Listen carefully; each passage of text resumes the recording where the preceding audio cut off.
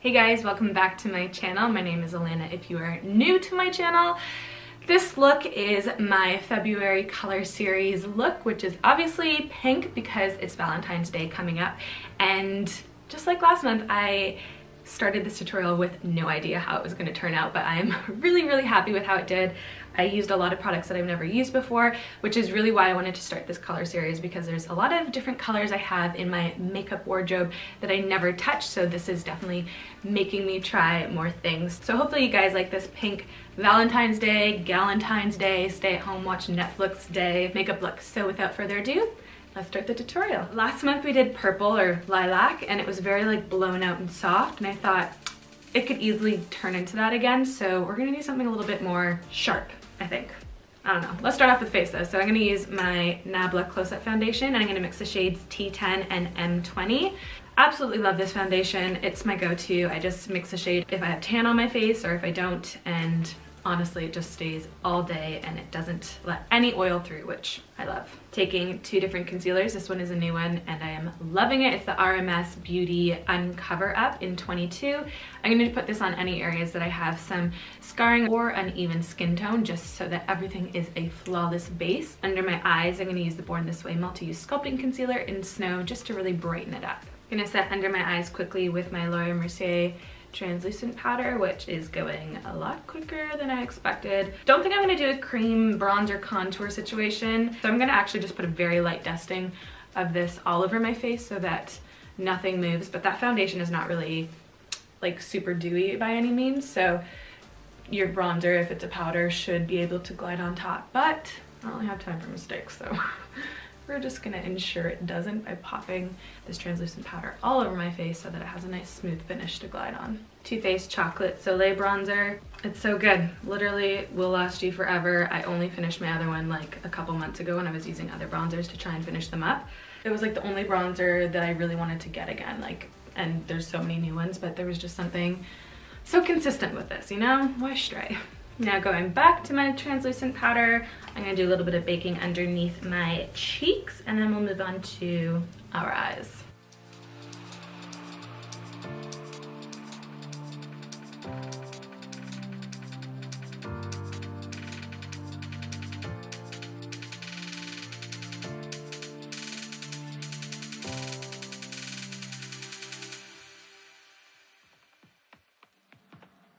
Obviously, I don't do this on an everyday basis. I want to clarify that. This is just a little bit more of an extra look, and obviously, if I was going on a date night with Patty or a girls' night, whatever, you're gonna want to just like spend a little extra time on your makeup. That's just my thing, because obviously on an everyday basis, I don't have the luxury of time for my makeup with a baby and will be babies.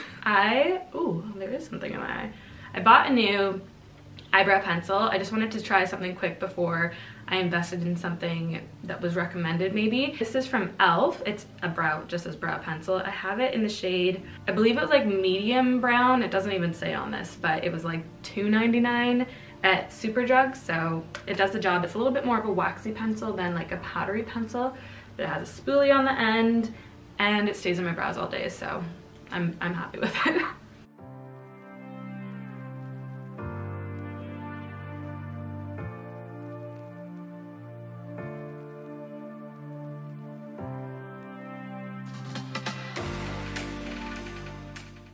Okay, I did my brows a little bit different than usual. Normally it's like straighter and fluffier and wider, and this is a little bit more defined and lifted. I feel like the wax in this pencil just helps, you know, keep the brows in place a little bit more, but I'm feeling it. Let's move on to my eyes.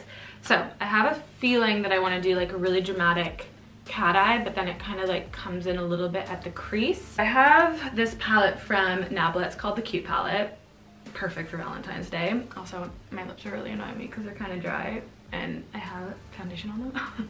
This palette is really cute, hence the name, but I thought this color area here would be fun to play with. They have this color called Feelings. It's a really pretty mid-tone pink with like the smallest hint of peach.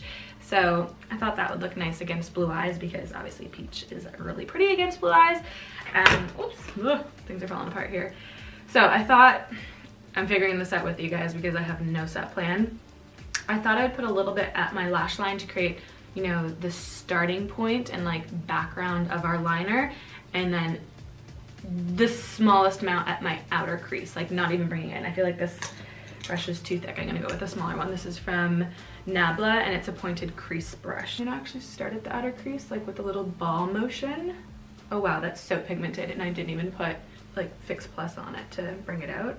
And I don't even think I'm gonna bring it halfway into my crease, like literally just the outer corner. I'm gonna look down so I can see a little bit more what I'm doing. Okay, now I'm gonna bring that on my lash line.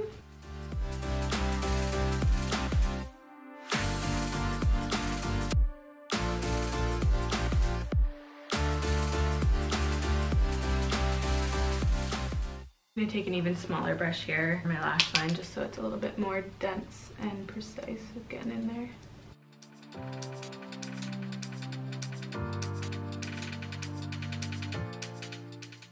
That's a really pretty color. Like, it really is pigmented without being like neon. I like that. I think it's the small pop of peach that's in it that's just bringing out more of a brightness in the pink. Just take my blending brush and bring it all the way in my crease, but the density of the color is still at the outer corner. So there's definitely like a gap in the middle there. You know what's so annoying? Having two eyes, because like just having one eye would make eyeshadow look so much easier, especially when you have no idea what you're doing. Okay, I decided to come up close so that you can kind of see the situation that's going on right now.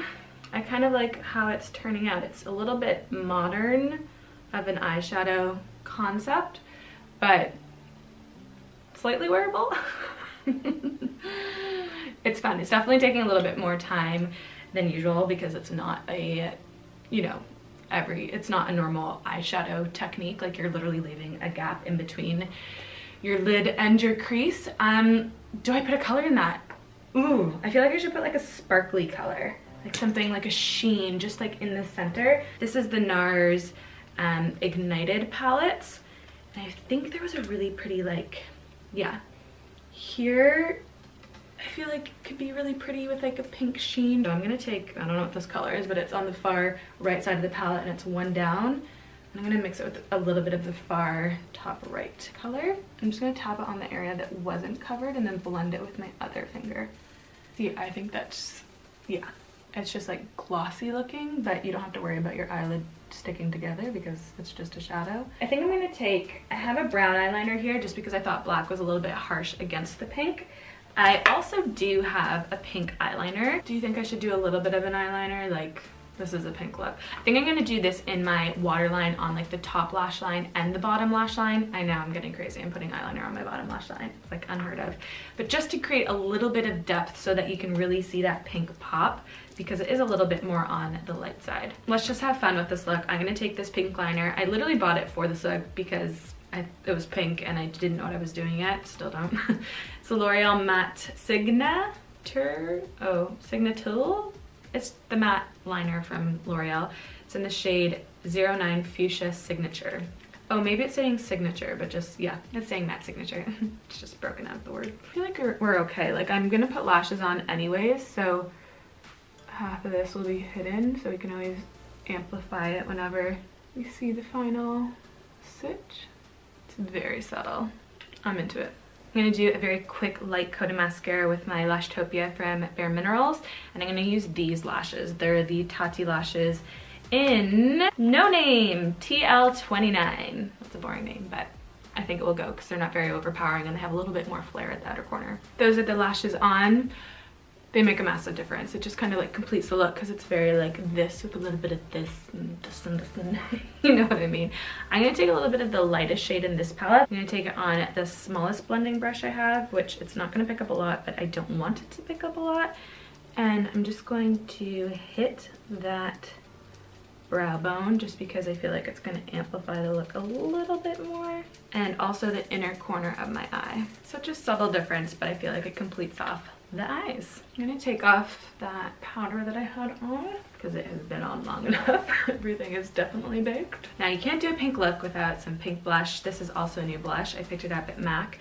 It is Dainty and it is so pretty. It's like a very bubblegum pink with a light shimmer throughout it. I'm gonna concentrate it on the apples and then bring it up my cheekbone. Kind of acts as like a subtle highlighter as well. Over my nose. It's a really soft, pale pink flush, but I think it's Valentine's Day. You can go crazy. I have Charlotte Tilbury Pillow Talk lip liner, which obviously I love. It's like a your lip but better color, and it really just helps define and give your lip color a base for whatever you put on top. I think that lip liner is so pretty. You could honestly just wear that on its own, but we're not gonna stop there. A little bit of lipstick. This is a new one as well. It's from MAC. It is in the 411. Oh, I couldn't pronounce this in my vlog either. Laissez-Faire. It's the Love Me lipstick, which I believe is a newer collection. It's a little bit more of a cool tone pink, so I'm just gonna pat it on very gently. And then our lip gloss, which is from Wet n Wild, and this is like a bubblegum pink. We're gonna put this on top. This is the shade 942B Flirt Alert, and because it's such a baby doll pink, I wanted to make sure the base was a little bit more cool tone and soft, so that this, you know, wasn't too pink on top.